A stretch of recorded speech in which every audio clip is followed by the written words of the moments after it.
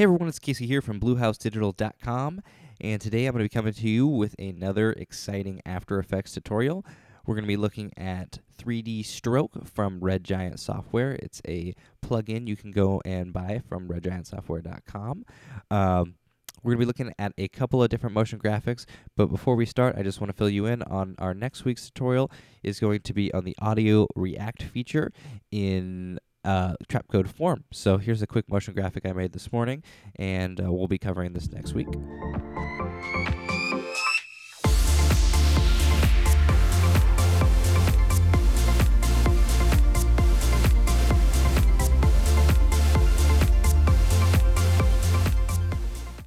Pretty cool. Okay, so the first motion graphic we're going to be focusing on is this kind of underwater scene. I'll play it for you right now.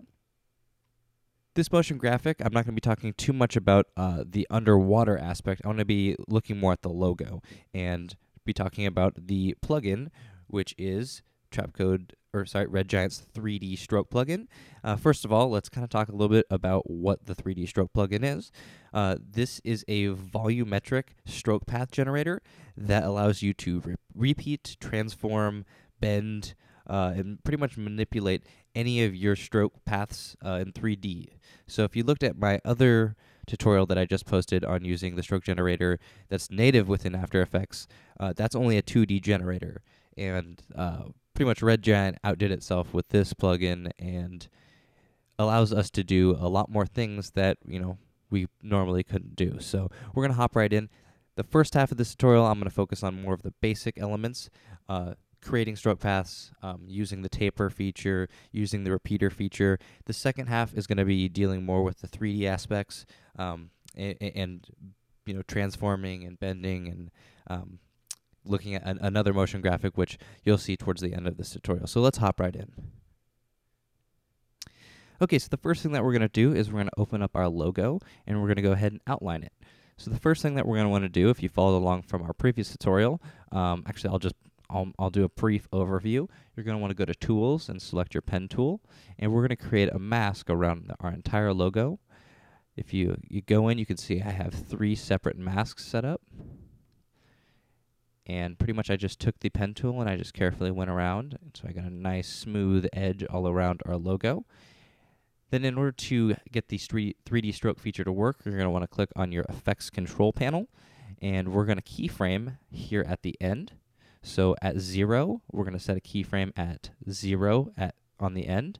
And then right before 6 seconds, I set another keyframe at 100. So this will tell the plugin to start the stroke generation over that 6-second time period. The next thing that I'm going to look at here is the taper feature. So if I kind of go back a little bit, and I'm going to deselect the stroke layer so we get that yellow line out of there. You can see that, hold on, let me my pen, that we get this nice wispy lines, and that can be attributed to the taper feature. So if we click on the stroke,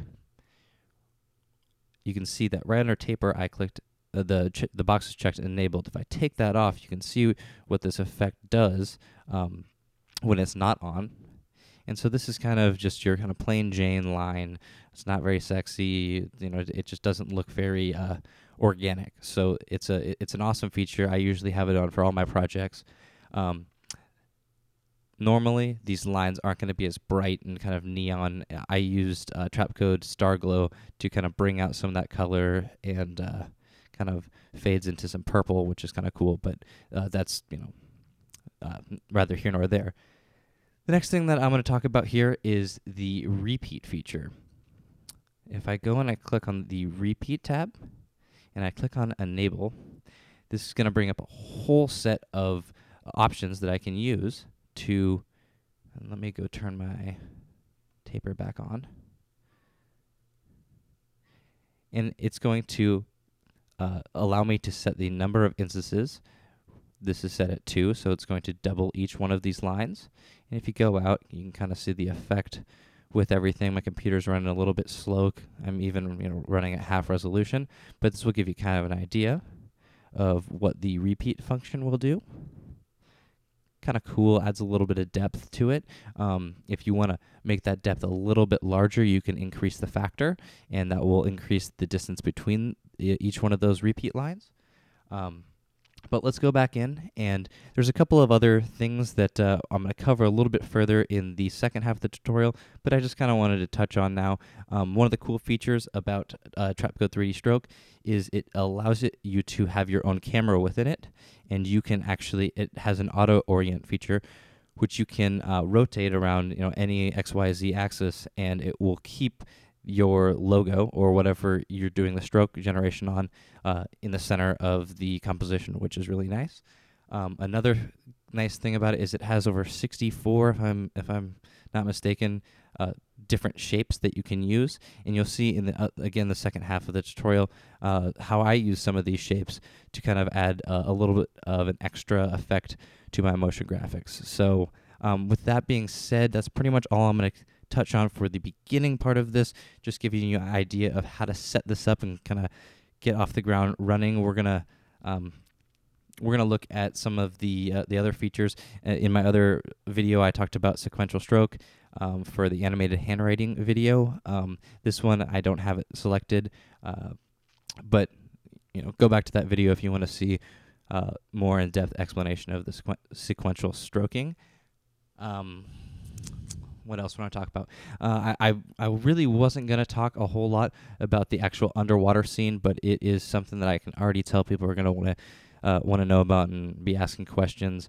When I created this motion graphic, I was actually kind of following a tutorial up on Red Giant TV.